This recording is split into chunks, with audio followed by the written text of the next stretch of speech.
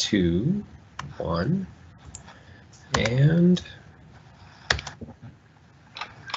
we are now live.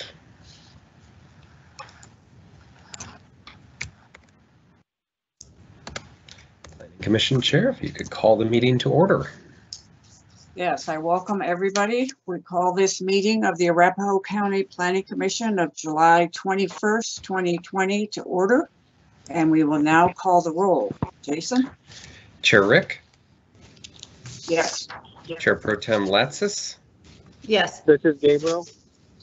Commissioner Brockelman? Yes. Commissioner Miller? Yes. Commissioner Saul? Yes. Commissioner Save? Yes. Commissioner Woolman? Yes. Good evening, commissioners, staff, citizens, and guests. I'm Jason Reynolds with Arapahoe County Planning, and I will be serving as the moderator for this evening's online meeting of the Planning Commission. We are streaming this meeting on our website, arapahoegov.com. This agenda will be managed in the same way it would have been managed for a regular in-person meeting. You may stream the meeting on our website, or if you wish to participate, you may call in. Please note that the website broadcast is delayed by about 20 to 30 seconds. So if you would like to speak regarding any public hearing items, please use the call-in number. To participate live via phone, call 719-569-5048, and then when prompted, enter the conference ID, which is 686-520-498, followed by the pound sign. I'll repeat that for you. You can listen and participate live over the phone if you call 719-569-5048, and when prompted, enter the conference ID, which is 686-520-498, followed by the pound sign. All of the presentation PowerPoints are available on our website, so even if you participate by telephone, you can still follow along with the presenters. If you are here for the Sky Ranch General Development Plan or the Sky Ranch Preliminary Plat, those hearings will not be held this evening due to improper public noticing. We are going to schedule those items for a future Planning Commission hearing after proper public notice. So if you're here for Sky Ranch, you can look for it on a future Planning Commission agenda. We are unable to accept any testimony this evening. Chair Rick, please proceed with the approval of the minutes. Okay. We have one set of minutes to approve from our previous July 7th, 2020 Planning Commission meeting. If there are any changes to the minutes, please include those in your motion, and I will accept a motion to approve the minutes. Chairman Rick, I move that we approve the July 7th, 2020 minutes with one change. There is a typo on page 5. The paragraph starts out Assistant County Attorney Bob Hill. It's the third line down. The sentence begins, he explained. The word should be the THE. There's an extra E in it. It's just a typo. Okay, we have a motion made by Commissioner Woolman with one correction noted. Is there a second to the motion? Chair Rick, this is Catherine Latsis. I second. The motion has been seconded by Commissioner Latsis. Is there any discussion? Okay, Mr. Reynolds, would you please call the roll? Commissioner Brockelman. Aye. Commissioner Miller. Aye. Commissioner Saul. Aye. Commissioner Save. Aye. Commissioner Woolman. Aye. Chair Pro Tem Latsis. Aye. Chair Rick. Aye. The minutes are approved on a vote of 7-0. As mentioned earlier, the Sky Ranch cases, the proposed general development plan and preliminary plat, did not meet the public notice requirements for a public hearing, so those two cases will be scheduled on a future agenda, and we are unable to accept testimony on the Sky Ranch cases this evening. So we'll skip over that part of the agenda as originally posted. The public is invited to participate in the other public hearings this evening, and if you would like to comment on the public hearing items that remain, please call 719-569-5048, and when prompted, enter the conference ID, which is 686-520-498, followed by the pound sign. I will call on individual telephone numbers after the Planning Commission Chair opens the public hearing. Each speaker will have 3 minutes to address the Planning Commission on their topic of choice after the staff presentation. Okay, we have our first case tonight, Copperleaf Kitty Academy Final Development Plan, used by Special Review. It's case number FDP 20-001. The Final Development Plan and use by Special Review, Kat Hammer with Arapahoe County Planning is our staff presenter. Mrs. Hammer, please begin. Good evening, Commissioners. Kat Hammer, Arapahoe County Planning. Let me just share my screen here. As noted earlier by this chair, the first slide here indicates the name of the proposal as well as the case number. The second slide shows a site plan of the proposal. The applicant, EG3 Development, in part with Copperleaf Commercial Investors, the owner, are proposing a 9,972 square foot single story childcare facility, which also includes a 5,000 square foot outdoor play area, associated parking, sidewalks, and landscaping. On slide 3, you will see a map that is showing the vicinity and the adjacent uses of the proposed site. Just north of the site is land that's located in the jurisdiction of Aurora, and it is used for commercial uses. Just east of the site is a parcel that is approved for a senior housing plan. South of the site is 2 family residence, and west of the site is a Starbucks coffee shop. On page 4, the slide is here to help you guys understand the process of how the county is reviewing this. The Copperleaf PDP plan requires a special exception use or a use by special review for a child care facility. County staff has looked at this and determined that a use by special review is more appropriate than a special exception use. A USR requires review and decision by the Board of County Commissioners at a public hearing, where an FDP requires review at a public hearing by the Planning Commission and the BOCC with decision by the BOCC. Under the, let me go back there. Under the Copperleaf PDP development agreement, the applicant is permitted to either process this as a USR or an FDP, and the FDP is the process we will use moving forward. A little background on page 5, you will see a snippet of the PDP, which indicates the use is, or the parcel is located in use area M, where child care facilities are permitted with approval of an FDP or a USR. Slide 6 is a slide that indicates how the proposal meets the comprehensive plan. It is designated, the site is designated as urban residential in the comprehensive plan, and the proposal is in conformance with at least 4 of the comprehensive plan goals, as shown on slide 6. Slide 7 talks about the criteria required by the LDC for approval of a USR or an FDP. As provided in the staff report, then there are 9 review criteria, and staff feels that the applicant and the proposal meets the criteria for approval.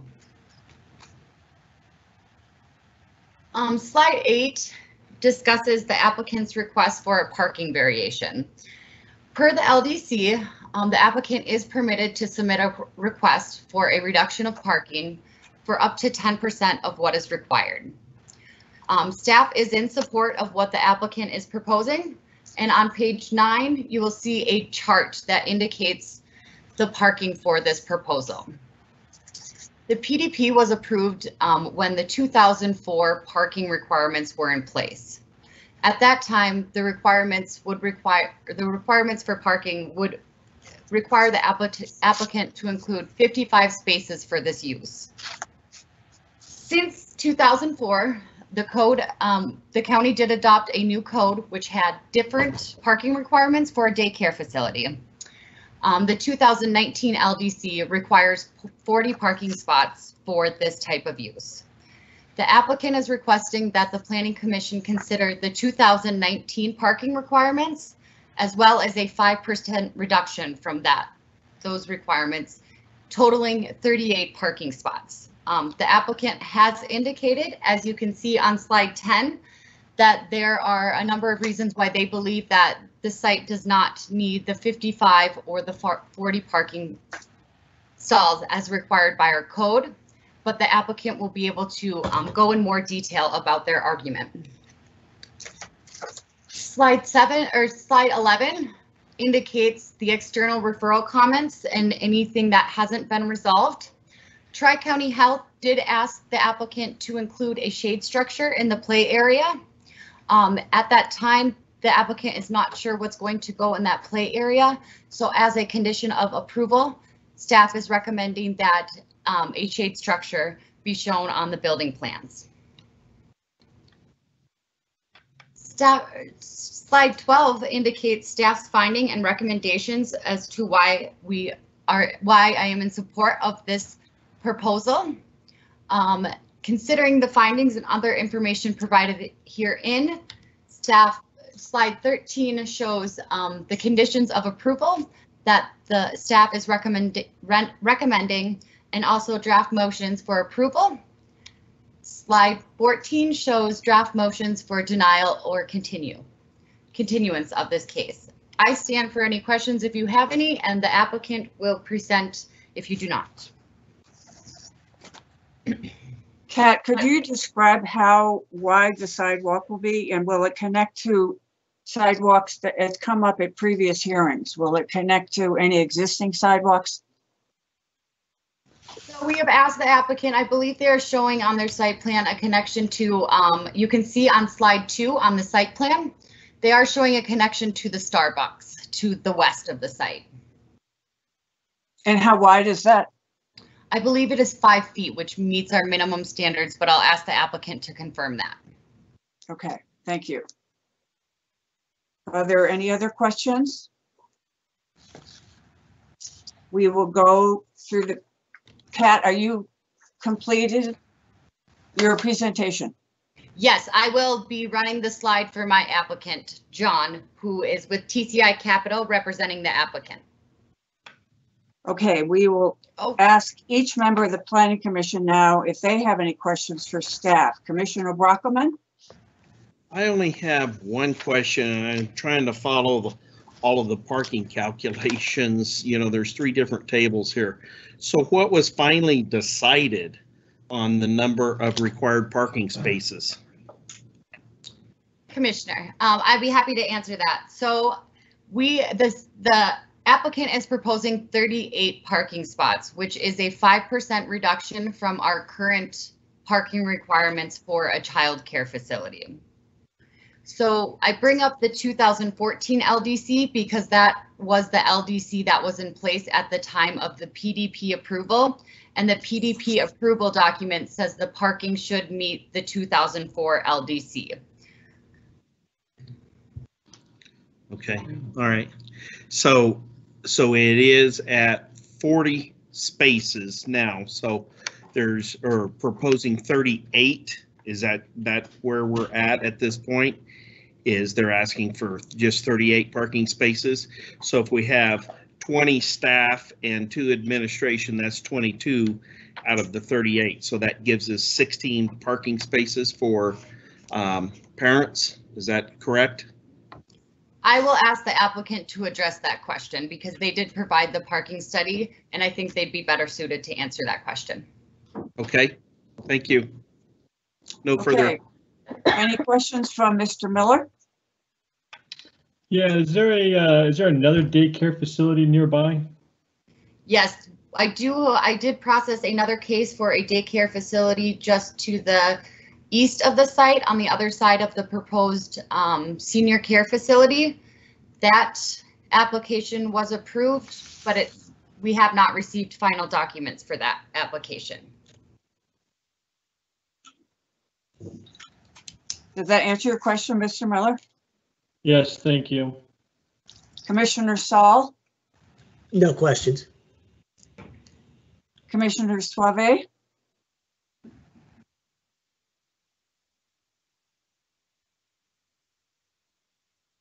Commissioner Sorry. Woolman? Oh, Lynn, go ahead. Yeah, I didn't know if you heard, I didn't take it off mute. I have no questions at this time. Okay, Commissioner Woolman None at this time.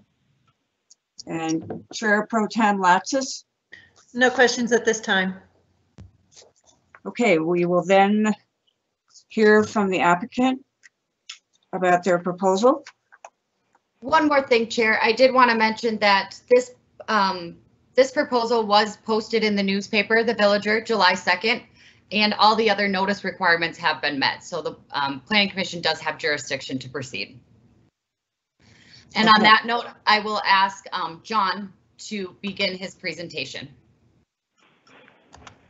Hi, this is John Strzelka from EG3 Development. Thank you for your time tonight. Kat, could you go to the first slide, please? Yes, I'm seeing the first slide right now. There might be a little bit of lag, but that's what I'm seeing on my end. Okay. Or maybe this is the first slide.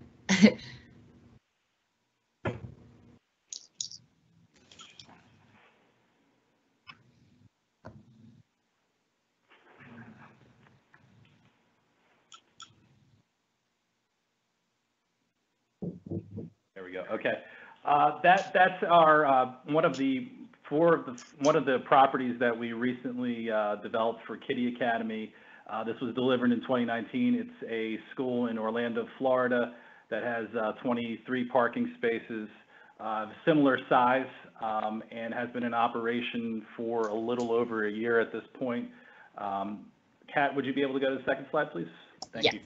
Okay, so we are developing for Kiddie Academy, which is a 250 unit educational facility that provides daycare for young children and prepares them for STEM and other educational sources. This site is here to help the rapidly expanding community in the area. Per corporate policy, this is not a drop-off location. This is a question that we have fairly often. Parents do have to park their cars and drop their children off. That is usually a very quick process. On a corporate average, it's typically somewhere between 2 and 5 minutes. We've taken a conservative stance and assumed that sometimes these take about 10 minutes. These drop-offs happen in a staggered way. This is not a school where you have early morning and afternoon heavy traffic. The peak times here that you're typically seeing are around between 12 and 2 o'clock in the afternoon for either drop-offs or pickups. Additionally, this property has very substantial, it's really overparked for our purposes. Typically, we have approximately 22 to 28 parking spaces on our other developments that have been in operation for 6 months to over a year. This particular site has very good circulation on East Quincy Circle. As Kat may have mentioned in her report, there is a deceleration lane that's going on Piccadilly as well, which will help with traffic circulation in the area. From our perspective, there is a very substantial amount of dual children households. It's approximately 30% on corporate average amongst those 250 locations. They come together.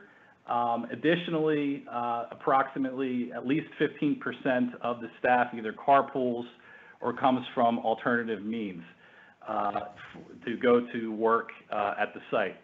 So from our perspective and from the corporate perspective, we are very, very, cognizant of parking. It's very important for people to be able to get into and out of things quickly. Otherwise, the location won't be successful. For this particular site, our proposed parking, we feel, is more than adequate. Kat, would you be able to do the next slide, please? Yes. Yes.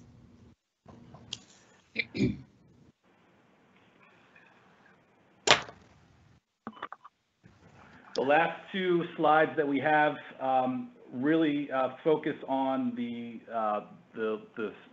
design of the building and the landscaping.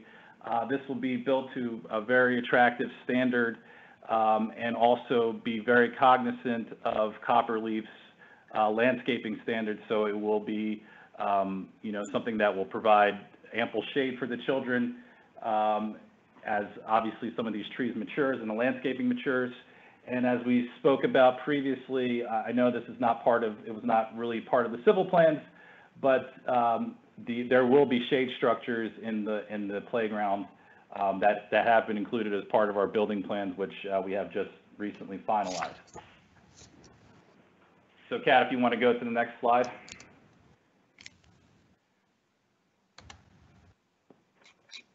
Yes.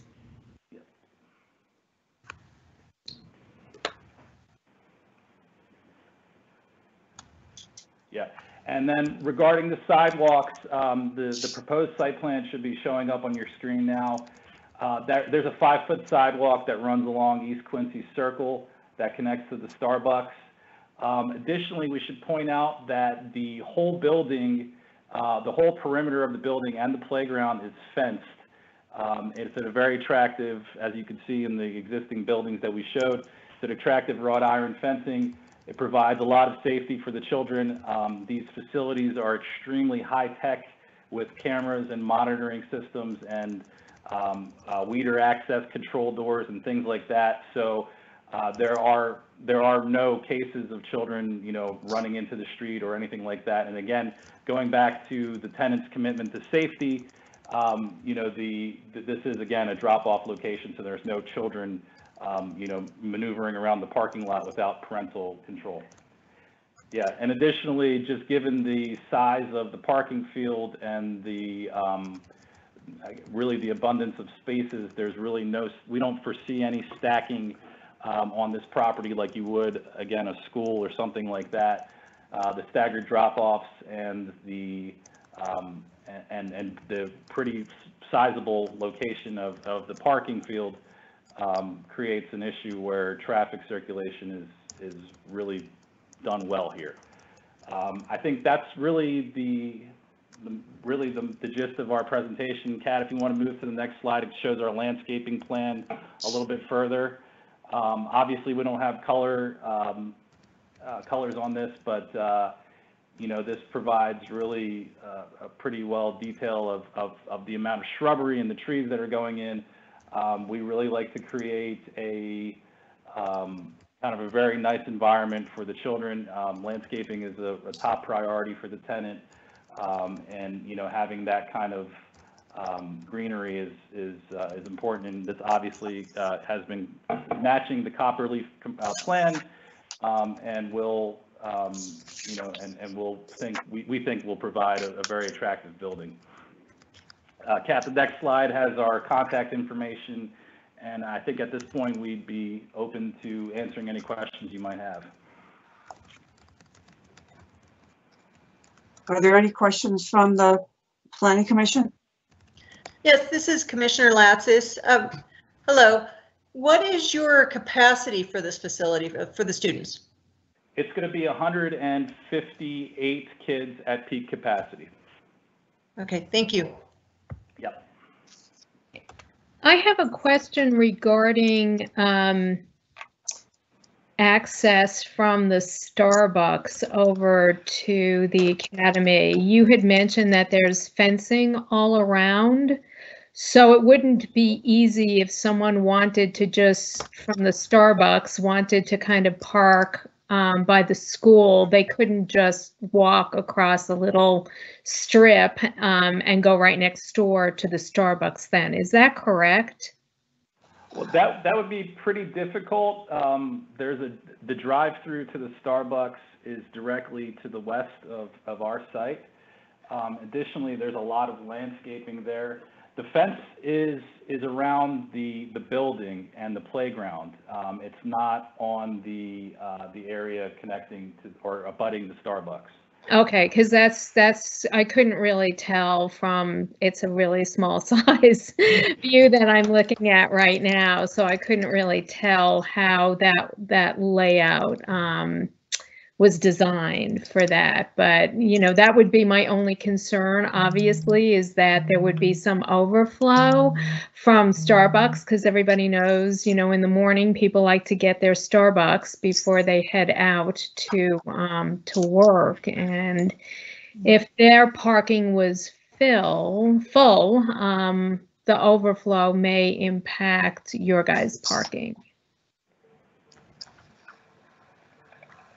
Well, I don't foresee that. I mean, the Starbucks, you know, really in terms of what they have, should have adequate parking for its own parcel.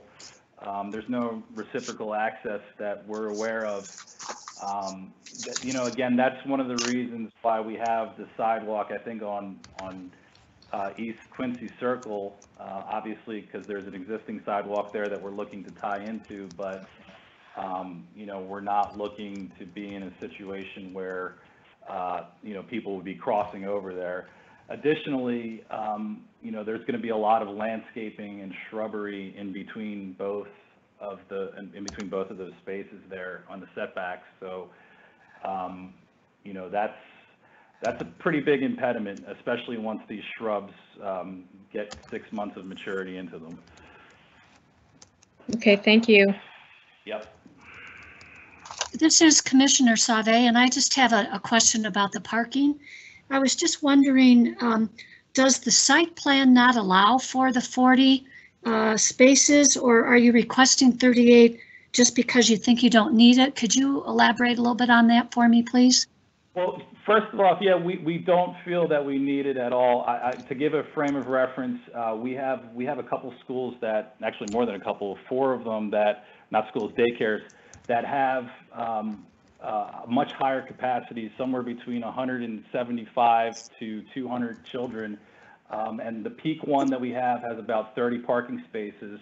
We actually did present the plan initially that had, I think, 41 parking spaces, but we had to insert the landscaping islands that are shown on the proposed site plan.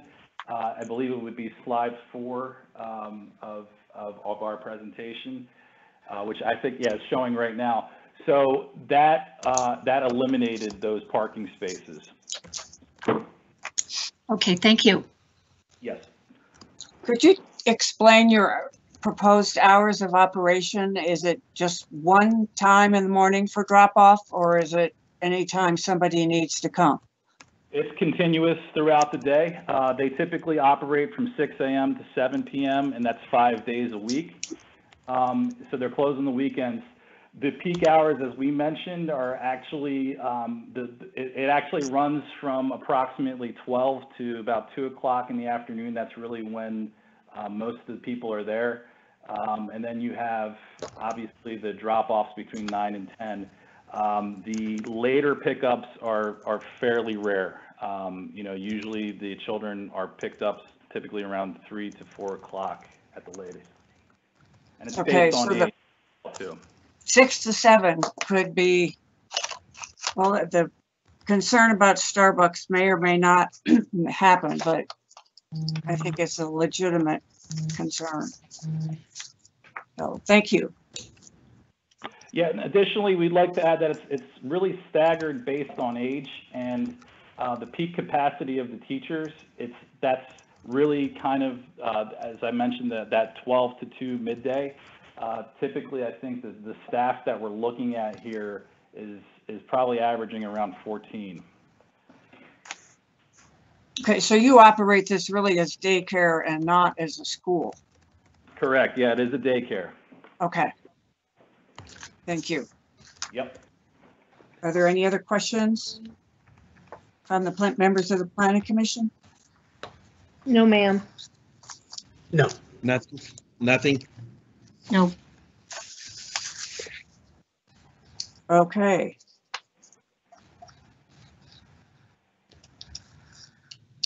We are going to open the public hearing, and our moderator will call on individual telephone numbers if somebody wishes to participate in the hearing.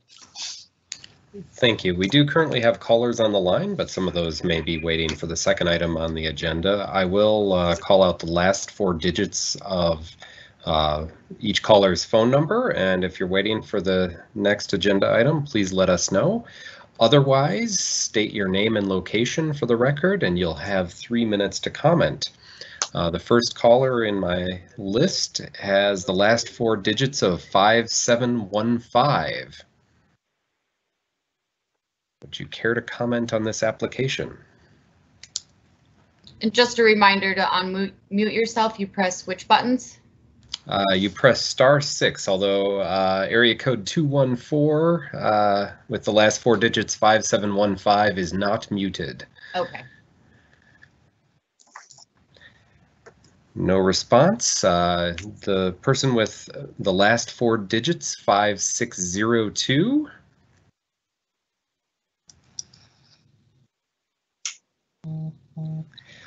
All right. Extension or last 4 digits of 8475. I'm waiting for the next agenda item. All right, thank you. The last 4 digits of 8070. Yes. Can you hear me? Yes, we can. Hi, I'm calling on behalf, I believe, of Green Cross caregivers. Yes, that sounds like it's related to the next item on the agenda, so we'll hear from you in a little bit. Yep. All right. I'll put you on mute. All right, thank you. Thank you. Next caller is last 4 digits of 8804. Yeah, this is Gabriel from Golden Meds. Okay, that'll be the next item probably. And finally, caller with the last 4 digits of 7693. All right, 7693 just muted themselves, so I will assume that they are hoping to speak on the next item. That is the next agenda item. All right, thank you. That is the last caller we have. So I will turn it back over to the Planning Commission Chair. Okay, I guess we have no members of the public who wish to make comments, so therefore we will close the public hearing and bring this item back to the Planning Commission for a motion and discussion. Are there any other questions that you thought of that you would like to have addressed before we call for a motion? Okay, I hear no additional questions, so I will accept a motion regarding the proposed Copperleaf Kiddie Academy. Madam Chair, this is Commissioner Latsis. I'd like to make a motion. Very good. Commissioner Latsis, do you see it as it is written? Yes.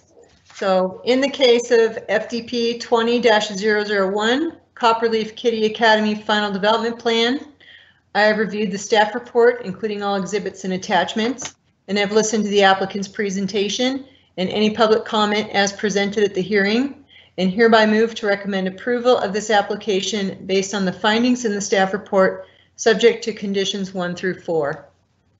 Okay, we have a motion made by Commissioner Latsis. Do we have a second for the motion? I second that motion. Was that Mrs. Woolman? Yes, ma'am. Okay, Commissioner Woolman has seconded the motion. Is there any further discussion? Hearing none, Mr. Reynolds, please call the roll. Commissioner Brockelman, Aye. Commissioner Miller, Aye. Commissioner Saul, Aye. Commissioner Save, Aye. Commissioner Woolman, Aye. Chair Pro Tem Latsis, Aye. Chair Rick. Aye. The motion passes on a vote of 7-0. This concludes the Copperleaf Kitty Academy agenda item, and we will now move on to the next agenda item. Okay, our next agenda item is we will consider case number LDC 20-003, a proposed recreational marijuana land development code amendment, and Bill Skinner with the Arapahoe County Planning is our staff presenter. Mr. Skinner, please begin.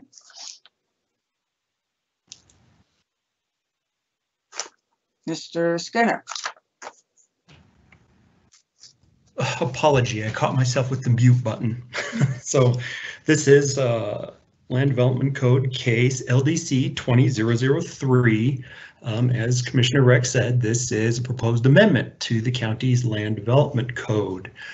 The Board of County Commissioners was approached at late 2019 by the owners of the 4 existing, apologies again, this was noticed in the Villager. You do have jurisdiction to proceed. So moving back to the presentation. So this was, the county commissioners were approached by the owners and operators of the 4 existing grandfathered medical marijuana dispensaries that operate in the unincorporated Arapahoe County environment. I'm going to pull up the PowerPoint for you, if that's okay with Jason, so you can see the bullet points as I move through them. And there we go. Can people see the marijuana regulations screen? Yes. Yes. Yes. Okay, thank you. So, the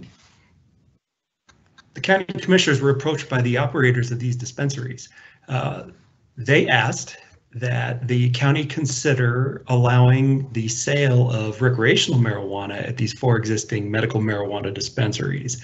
At the moment, or now, and ever since the board took action in 2009, these dispensaries have been restricted to medical marijuana products and do not operate under the state's adopted recreational marijuana sales provisions.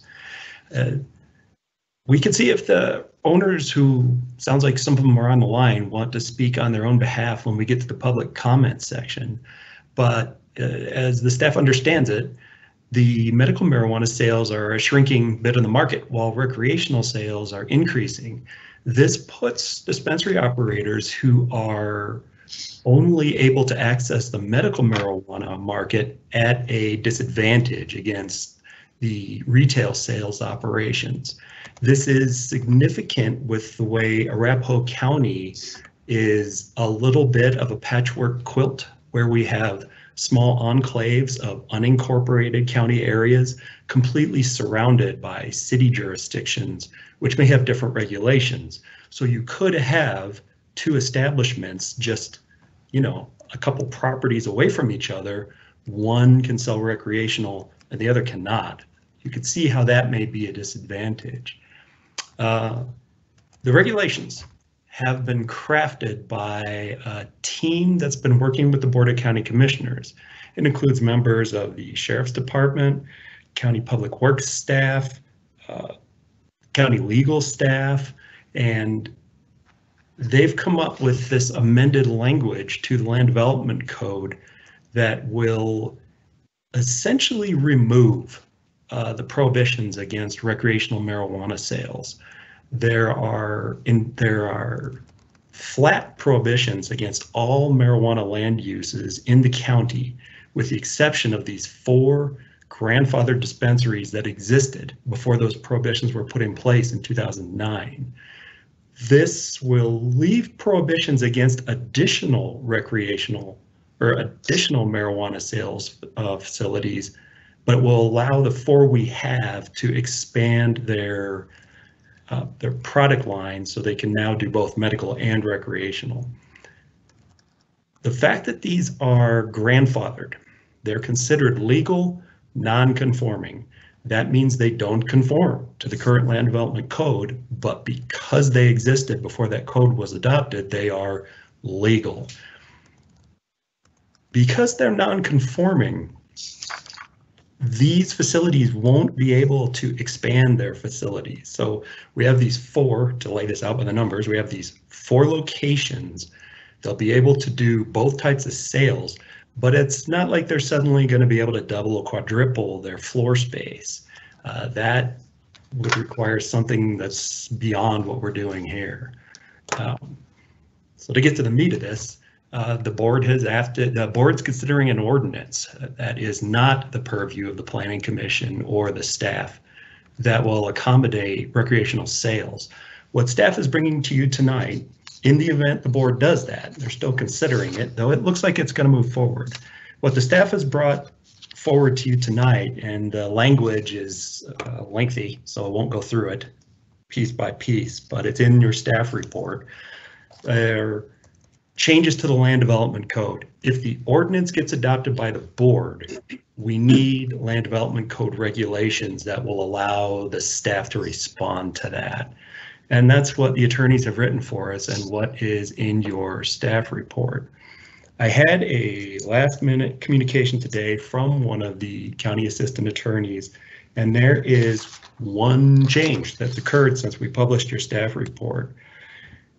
In the amended regulations, the dates cited are the dates of the original regulations when all 4 of these operations were grandfathered, and that date would be December 15th, 2009. In the regulations that are before you, that's going to change, and it's going to reflect medical marijuana stores existing as of July 14, 2020. They wanted to move that date forward so it was more representative of what's happening now instead of relying back on what happened 11 years ago. Bill, if I could just add to that, language will now track what's going to be or what's being proposed for the ordinance that is going along with these land development code amendments. Okay, thank you. So, moving on. Record, that was Bob Hill, Assistant County Attorney. Thanks, Bob. So, moving on. Something that you might have noticed was missing from your staff report. Typically, we include a list of the agencies that we referred this out to. In this case, the timeline was compressed. It's been under discussion at the board level since late 2019, but COVID came along, people got very busy, and then we realized we were nearing a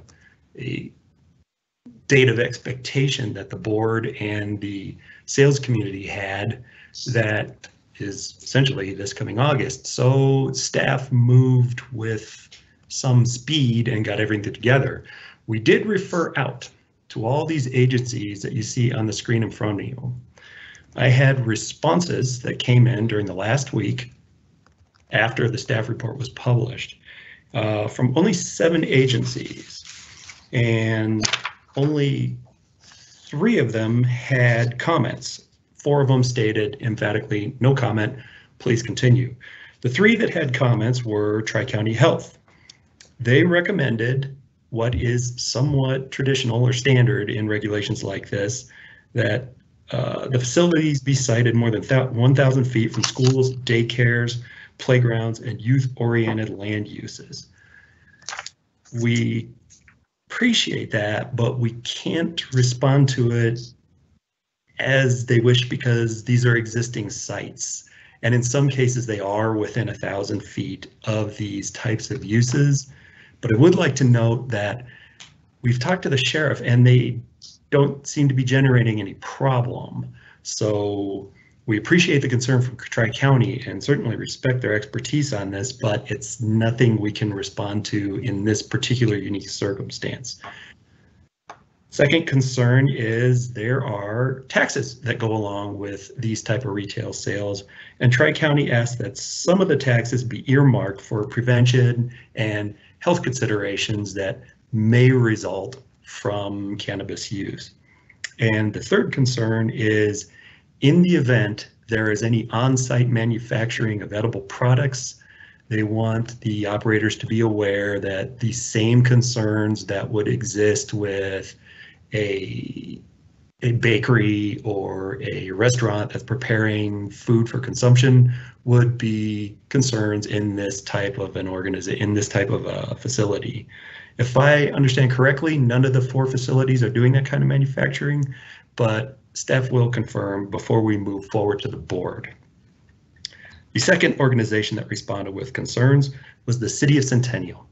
They say they do not have any concerns. However, they would like to be recontacted and have a discussion if Arapahoe County were to decide to adopt other regulations in the future that allowed for an expansion in either the number of sub-facilities or the size of the facilities. But as we're not doing that at this time, that isn't a functioning concern. And the last agency that responded was the Arapahoe County Sheriff's Department. The captain of the narcotics team inside the Sheriff's Department noticed the regulations don't include anything about how enforcement will occur, how inspection will occur, or how resources will be allocated to take on any additional enforcement or inspection. 2 of the members of the study session team working with the board, one is a captain in the Arapahoe County Sheriff's Department, the other one is a lieutenant in the Arapahoe County Sheriff's Department. I reached out to them with this concern, and this will be more of a procedural or an operational concern that we will address inside the county's organization. And it sounds to me like the Sheriff's Department actually has an understanding of how they're going to do this. There's just some internal communication that'll have to happen if these regulations are adopted. These are procedural or operational details and would not be a part of regulations such as these. So, last screen is the map, which I hope everyone can see. We put this up simply to illustrate the 4 locations that exist in the county. And beyond that, I believe that concludes my presentation. Staff is recommending support of this change in the regulations. We see them as necessary if we are to keep step with the board's ordinance. And I'm open for any questions. We can adjust the slides as you wish, or however we can accommodate the commissioners. Please feel free to ask. Are there any questions from the commissioners for Mr. Skinner? Yes, so this is Commissioner Latsis, and I have a question for Mr. Skinner.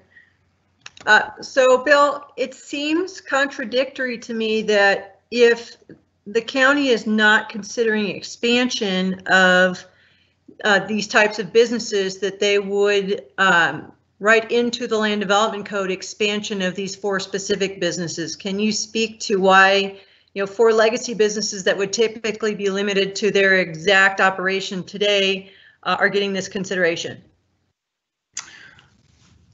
I'll give it a shot. I'm not part of the board's internal deliberations, but as I understand it, they want the 4 dispensaries to be able to remain functioning at useful businesses.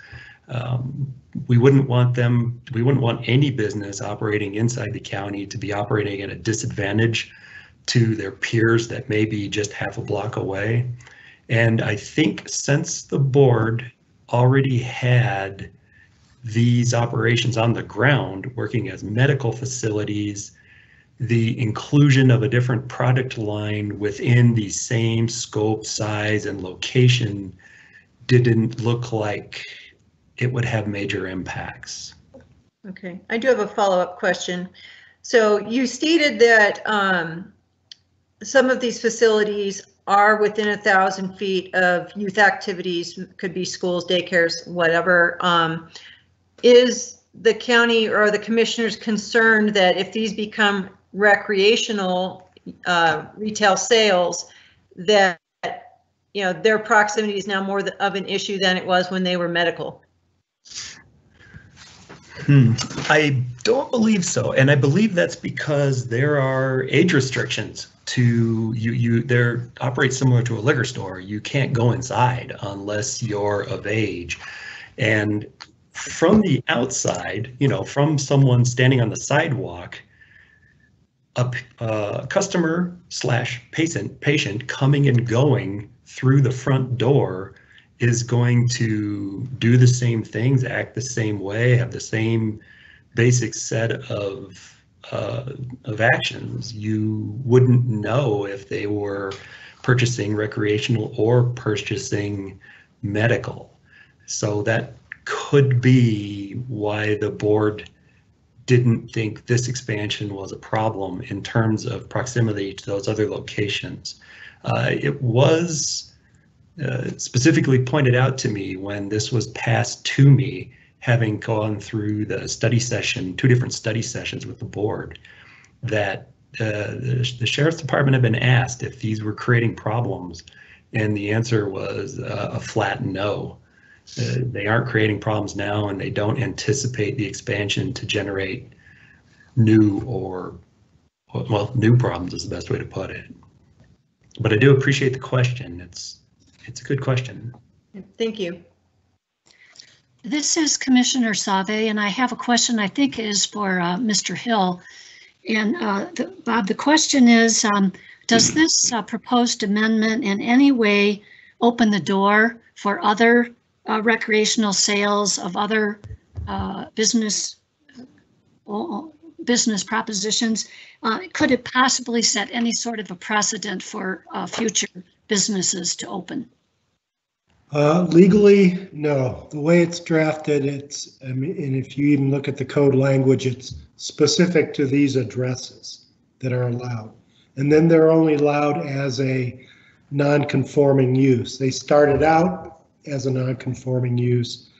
This code adjustment or amendment would, it expands their ability to transition to sell, the retail recreational marijuana, but it doesn't allow them any other flexibility than that. So they can't expand in size, they can't expand in location.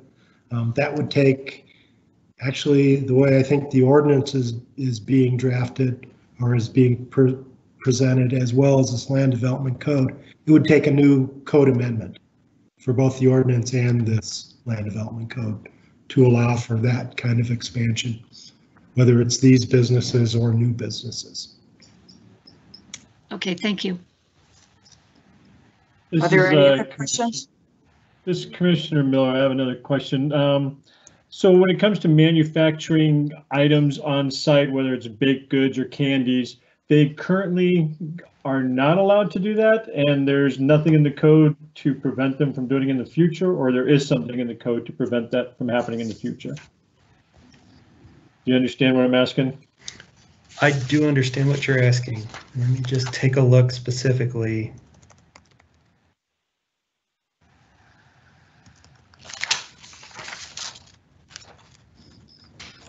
I do not believe the regulations speak. Bill, I think I can address this a little bit. Yeah, please do. If those businesses are currently, as part of their business, preparing edibles on site for sale, they may be able to continue to do that. If they're not, and my guess is they probably are not, because that would take, food processing as opposed to a retail store shop. But, if they're not, they could, since they're non-conforming uses, that would be considered an expansion of the non-conforming use to expand into that production on site. And this is Jason Reynolds. Just further clarification on the manufacturing.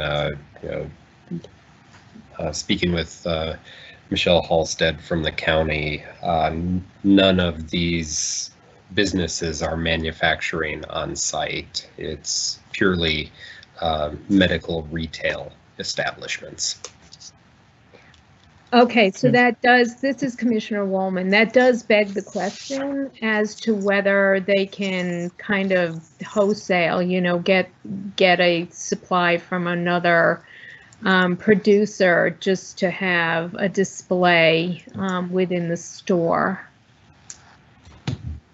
Well, there's a difference between selling the edibles and manufacturing them or cooking them on right.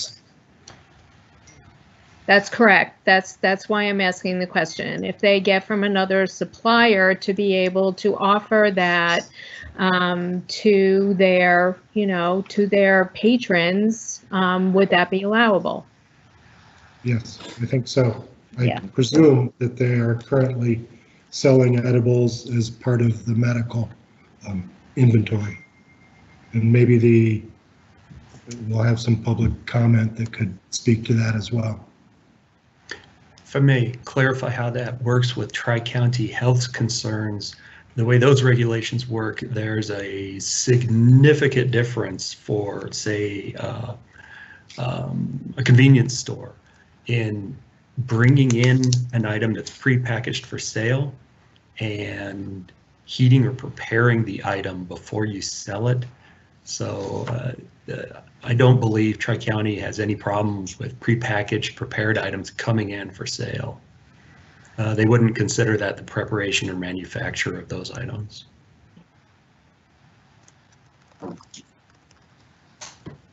Okay, so I got one more question for you, Mr. Skinner, if you don't mind. So of the 4 facilities, how many are actually violating the 1,000-foot rule? Oh, good question, and I'm afraid I don't have that off the top of my head. I believe since that 1,000-foot rule includes youth-oriented land uses, so that can be anything from a playground or a daycare or a school. You could even consider a church with a strong daycare program or something like that to be one of those youth-oriented land uses. And looking at the map,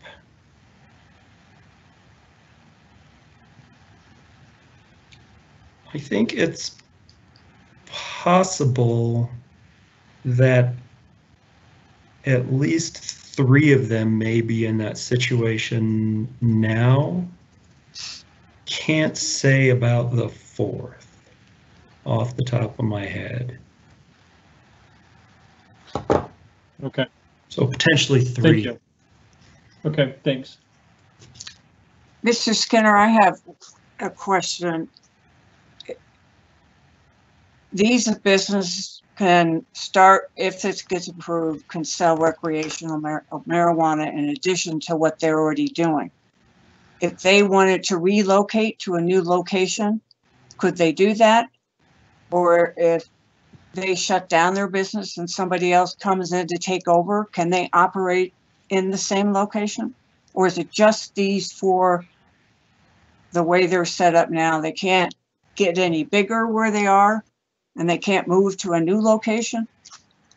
I can answer half of that question definitely, and then I'll ask Bob about the sale stipulation. I know that the way these regulations are written, they not only include the address, if it's a multi-tenant building, they include the unit number. For example, Unit G or Unit 18. So, but it doesn't include the owner. Well, so I don't think they can expand and occupy adjacent units. But Bob, any thoughts on the ownership if the existing business under were sold? our land development code, a non-conforming use is transferable. Okay. So they could sell it to a new owner, so long as there isn't a significant gap in between that, because the land a non-conforming use can also be abandoned. And under our code, I think it's 6 months. If it's abandoned for a period of 6 months, then they lose the right to come back in and restart up the non-conforming use. It is 6 months. And then in addition, if they wanted to relocate to a different area, if it was in unincorporated Arapahoe County, we'd have to amend the land development code to allow for that. Or they would have to relocate to a jurisdiction that allows the use. Okay. So that's part of the non-conforming use. Right. Okay, thank you. Are there any other Just questions? Mr. Muller? I do have one more. This is Commissioner Miller again. Hey, is there any restrictions on hours of operation in the code, or are they currently underneath any sort of restriction on hours of operation? The proposed language does not have any restriction on hours of operation, though in terms of hours of operation, we would view them simply as a retail establishment. I can't speak to the specific zoning on these 4 locations, but if, say, they were in some kind of a planned unit development that had an overall no 24-hour businesses can operate in it, these would be under the same restriction. They'd be treated just like their adjacent retail companions, I suppose. Okay, thanks. Are there any other questions for staff?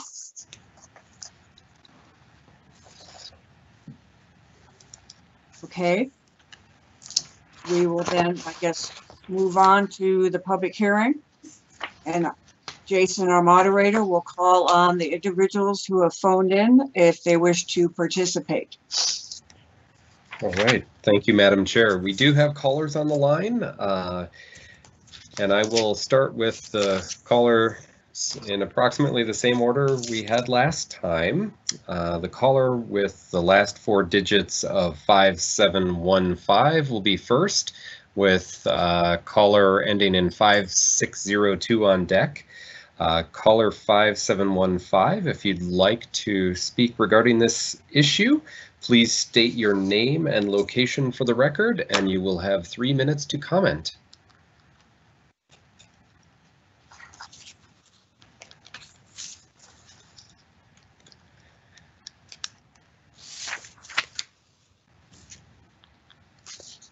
Give caller 5715 one more chance to unmute themselves. This is area code 214.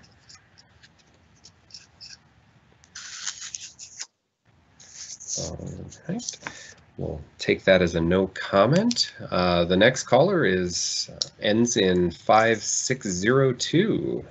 Please state your name and location for the record, and you will have 3 minutes to comment. Yes, hi there. My name is Aaron Matinan, and my address is 3391 South Fairplay Street, Aurora, Colorado. I live in Arapahoe County, and I'm the owner of one of the shops in Arapahoe County. I was listening to these meetings, and yeah, and I have a lot of patients that you know, come in, and we know them for years. They come in, and a lot of times they have trouble to renew their medical license to either because the doctor is unavailable, or the charges they charge right now, it's a little excessive.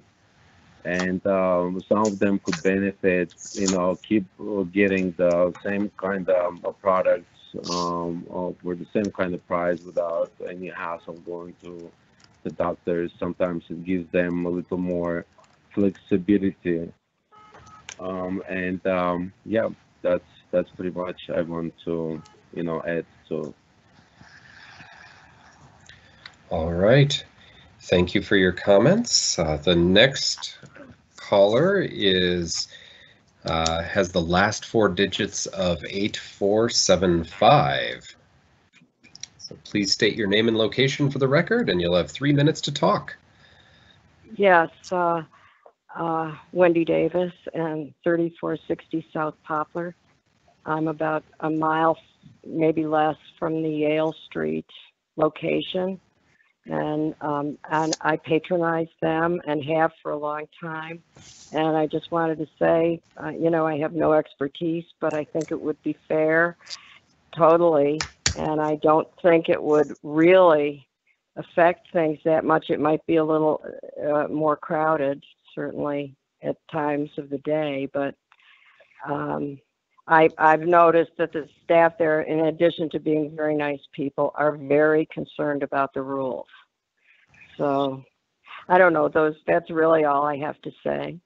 And, you know, I'm here to just support the people whose business I patronize.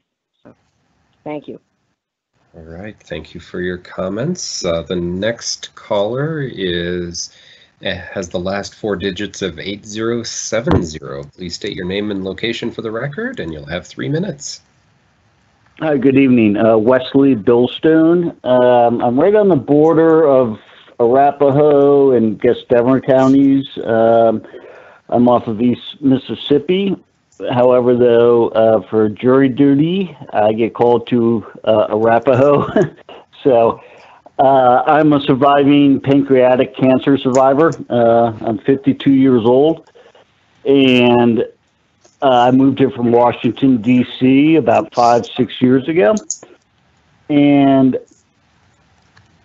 some of the medical establishments that you have are absolutely wonderful. However, you know, with hours and so on and so forth, I'm a patron of Green Cross Caregivers on Parker Road, and they're close to my house, and there are some days I cannot drive just because I'm ill. But I've been to that establishment now as a patient for 3 years, and there's a animal hospital there.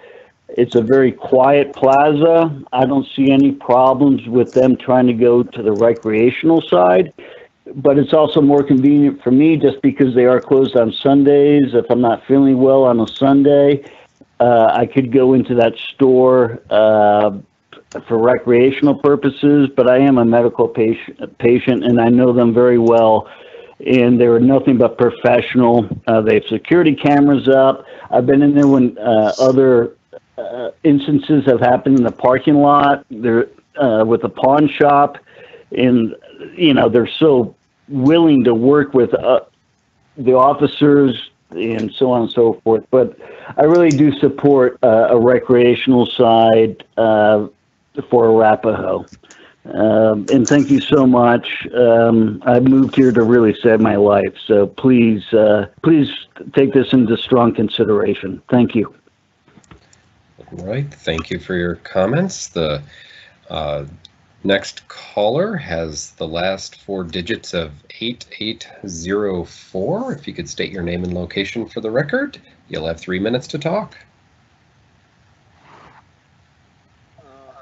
Actually, this is Gabriel. I'm the owner of the current dispensary on the 2280 Quebec Street. I'm not a customer or anything like that. Okay. I'm just joining this meeting. All right. I'm just the owner of the Golden Mass Dispensary located on 2280 Dispensary. Okay. South Quebec Street, and just once this goes to the recreational, that we can do a good job for our community. All right. Thank you. And the last phone number I have ends in the digits 7693. Hey, good evening. William McKernan, 3280 Cherry Ridge Road in Inglewood, and I'm a Arapahoe County resident. And I'm also employed by Cure, which is the 6200 ECL location, one of the dispensaries. But I just wanted to thank the commissioners, land commissioners, for their time, and I think Planner Skinner explained everything appropriately. Just for the record, there is no manufacturing that happens in any of these dispensaries, so there's no need to worry about that. There's purely just retail uses, and this would just allow us to compete with a lot of the other recreational competition we have just, surrounding us. And these 4 businesses have invested a lot of time and energy in keeping things going since, since for myself, since 2009. So we appreciate your support, and I'm just wanted to state, both as an employee and as a resident of Arapahoe County, that I was in favor of moving forward with this. Thank you. All right. Thank you. And that is the last caller. So I will turn it over to the chair. Okay, are there any questions? That is your last caller, so I guess we can close the public hearing, and if staff has any comments to any of the comments that were made by the public, and otherwise we'll bring it back to the Planning Commission for discussion and or a motion. Are there any other questions that anybody wants to bring up before we consider a motion? Yes, this is Commissioner Latsis. I have a question. Maybe Bill, you might know this one. So as far as the locations of these 4 existing businesses, do you have any data on the proximity of competing businesses? Because they're all clearly close to either Denver, Aurora, potentially Littleton, wherever they're close to a city jurisdiction that may allow recreational sales. So I guess I'm looking for, what is their competition if they do this? And then my follow-on question is, I would imagine increasing to recreational might have additional costs as far as security and other considerations these businesses would have to take. And are they, fully aware of that, and has that been part of any of the discussions? Okay. That's a mouthful. Well, that's fine. Those are both good questions. So the first question, no, I do not have data on the proximity to other out of jurisdiction sales establishments. Apologize for that. It wasn't part of the materials that went forward to the board in the study sessions. But I have a more satisfactory answer on the second part of that. Was fortunate enough to sit in on the study session where 3 of the store owners had a back and forth conversation with the board and staff, and legal representation was there, and that question did come up. What are your plans to take on the additional products? So there are some pretty specific regulations on how these have to be set up. The 2 different sales streams cannot intermingle, and the owners are aware of that. The level of detail that at least 2 of them went into about how they have to separate the cash flows, separate inventory tracking, and in fact, separate the sales spaces on the counter. You couldn't walk up to the same counter and buy one and buy the other, as a customer. We didn't speak about additional security cameras, additional locks, or so forth, but I'm of the impression that the 3 operators who were speaking at that study session have considered this deeply. And I would say it's safe to say they are well aware of what their peers in other jurisdictions have to do, and they'll be on top of it. Thank you. The conversation gave me, you've worked with me for a number of years as a planning commissioner, and if I have skepticism, I'll voice it. In this case, I have a fairly high level of confidence that these people are experienced and know what they're up against, and I'm voicing that. So excuse me just real quick. So can they then surrender or stop doing the medical side and do just recreational? I would say so. There's nothing in the regulations that requires medical in addition to do recreational. So I believe they could. I will tell you that one of the gentlemen who spoke tonight was Bill McKiernan, though I think I got his last name slightly wrong. We asked him that question as well at the study session. I said, well, what's the What's the motivation, and are you concerned that this will essentially run your medical side of the business off? And he spoke at some length that they do have long established relationships with their medical customers, and that and this was completely unbidden. He just started speaking about it, and he says, you know, we want to make sure that we don't make them uncomfortable in the stores if retail customers start coming in. So he didn't have all the answers that day, but it was another thing where they were thinking long and hard about how to do that. But to speak directly to your question, no, nothing in the regulations requires one to have the other. You could have either separately or together. Thank you. Any other questions? Mrs. Woolman? No, I'm good. Thank you, though. Mr. Miller, are you satisfied now, or do you have more? No, I'm good. Thank you very much. Any other questions from any commissioner? No. Or None. No. okay, then we will call for a motion. Madam related Chair. to this case. Madam Chair, this is Commissioner Woolman. I'd like to make a motion. In the case of LDC 20-003, recreational marijuana regulations, the planning commissioners have reviewed the staff report, including all exhibits and attachments, and have listened to the staff's presentation and any public comment as presented at the public hearing.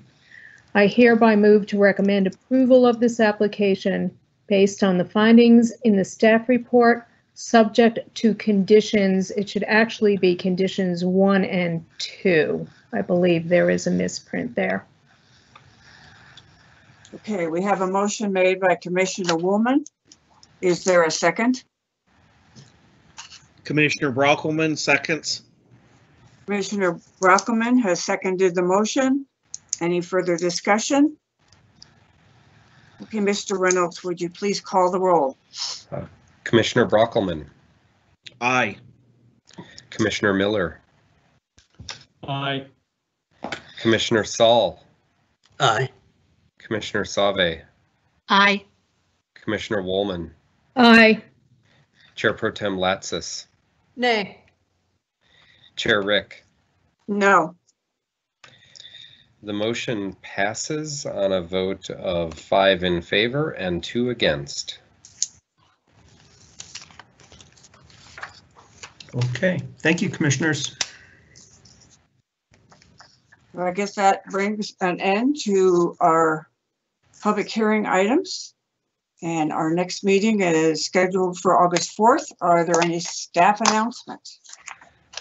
This is Jason. I do not have any. I don't know if Jan Yekis has any. I guess Jan And doesn't- she remains muted, so I will take that as a no. Thank you. I Okay. don't, I was on another page typing, so I had to get back to the Teams meeting. But I have no announcements. Thank you very much. Okay, I guess at this point at 7:48, our meeting is adjourned. Thank you all for being here. Thank you. Thank you. Thank It's you. so I'm nice to see you all. closing the live stream now. Good night, everybody. Aye.